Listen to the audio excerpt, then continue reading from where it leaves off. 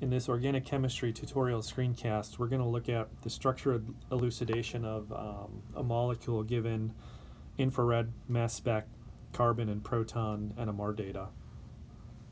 The first piece of data we're going to look at is the infrared spectrum shown at the top here.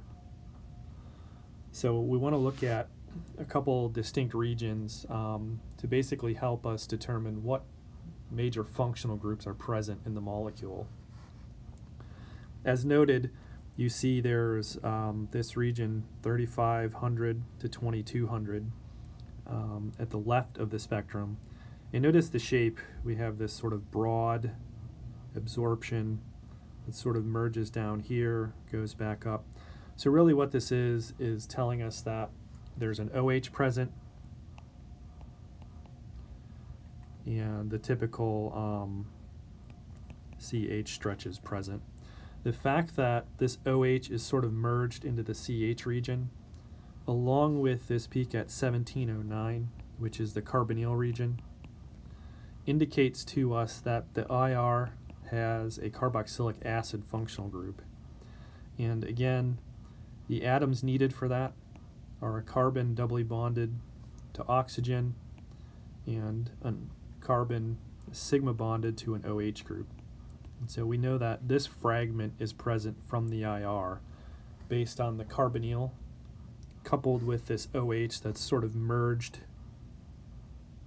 into the CH stretching. So we're definitely dealing with a carboxylic acid. So we can abbreviate that CO2H. So those present in the IR, and the carbonyl is 1 degree of unsaturation. So that's going to be important for us as well. Let's move on now to the mass spectrum shown below. And it's telling us that the parent ion, M+, is 116 mass units. So the important thing that we're given as well here is this molecular formula. And again, we want to use that to determine the total degrees of unsaturation present. So we revert back to the CnH2n+2. That's the general formula for an alkane functional group. In this case, we have 6 carbons. We put that into the equation here. We end up with 6 times 2 is 12 plus 2, so 14. So 6 carbons should have 14 hydrogens. And the oxygen neither add nor subtract to the hydrogen count. So what we can do is take what it should be, subtract what it is, and we get H2. And we know that a degree of unsaturation chemically is equivalent to a molecule of H2, so here we get 1 degree of unsaturation. So the reason it's important to go through that exercise is because it now corroborates what we saw in the IR above here. So we already know from the IR there's a carbonyl. The mass spec molecular formula tells us there's 1 degree of unsaturation, and we know it resides in that acid functional group. So of the C6H12O2 with 1 degree of unsaturation, we know that from the acid has CHO2 with 1 degree of unsaturation, that's your acid. We are left with C5H11, and that collection of atoms has no degrees of unsaturation. So basically every carbon in there is going to be sp3 hybridized.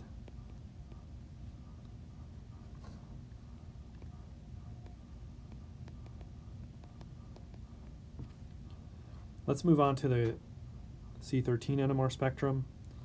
Again, it's taken in deuterochloroform, and that peak is shown here, so we don't consider that. Let's look at the proton decoupled spectrum on the bottom here. Again, we have a chemical shift range from 0 to 220 in parts per million. And let's just go ahead and count the peaks. We have 1, 2, 3, 4, So we have 4 unique type of carbon. Let's examine what this top spectrum above it is telling us. It's called DEPT, D-E-P-T, which stands for Distortionless Enhancement by Polarization Transfer. And if you look, you have this CH2 which points down. So a methylene group is pointing down. A CH3, a methyl group, points up. A CH methine group points up. So how do we interpret that? Let's go back to this first peak that we counted, and if we look up above, we see that peak is pointing up. So it is either a CH3 or a CH group. Now if we go to the second peak and we go up, there's nothing there. That carbon has no hydrogens, so it doesn't show up.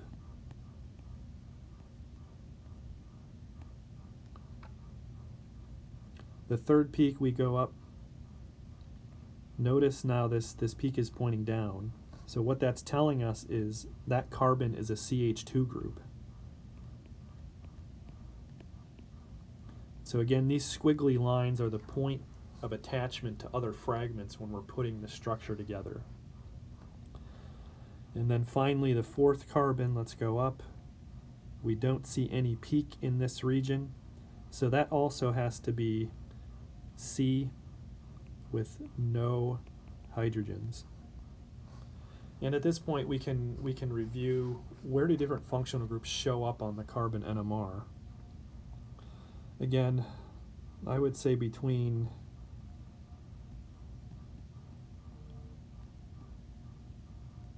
0 and 100, you're really dealing with sp3 hybridized carbon for the most part.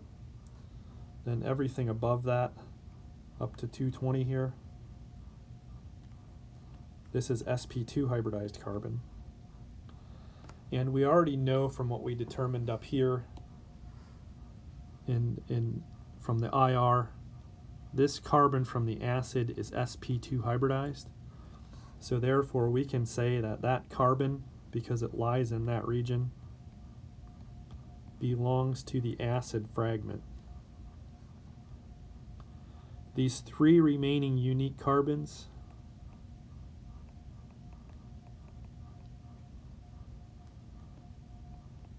are all sp3 hybridized. So one thing I want to connect back with is up here, we have to account for 5 carbons, but there's only 3 remaining. So that tells us, so there is symmetry, meaning that some of the remaining carbons have to be equivalent. Let's go down now to the Proton Nmr. Again, chloroform is the solvent that the sample is run in. Let's just count the unique number of peaks. So we have 1, 2, we have 3 unique type of hydrogen. Notice the chemical shift of this one at 12, and it says exchanges with D2O. So we're going to assign that one to this proton bonded to the acid.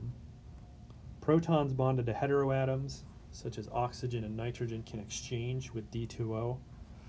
So the hydrogen basically becomes a deuterium. Now if we look, we have the remaining 2 peaks to account for. Notice that the multiplicity of them, they are both singlets.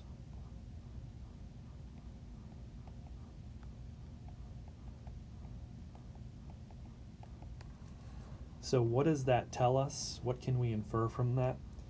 That the neighboring carbons have no hydrogens. So these sets are isolated from one another, that the neighboring carbons have no hydrogens, there's no splitting. So if you were to measure this in terms of determining the integration,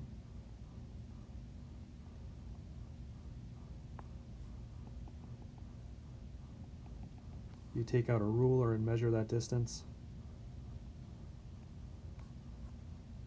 The ratio of that distance has to account for the remaining hydrogens in the molecule. So again, if we look back up here, we've already taken 1 out of the 12 to assign to this acid here.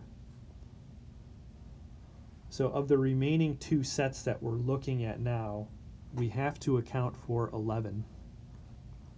And if you measure these distances, you'll find that the ratio is going to be 2